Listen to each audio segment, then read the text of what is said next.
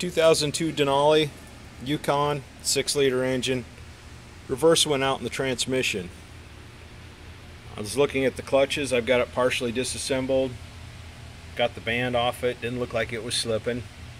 So I'm guessing the hydraulic pressures were good and there weren't any clutches slipping. But I think I found the cause of the problem. You can see this hub right here rotating. I was turning it, and I don't know if you heard that, but it's not catching some. Yep, see that? It's stripped out on the bottom side.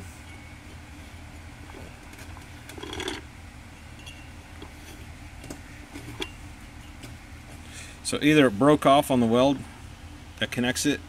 See how it turns sometimes?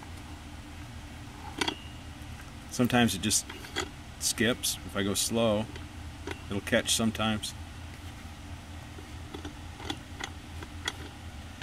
There's definitely something broken on the back side of that shell. I'll get this apart and find out what's going on.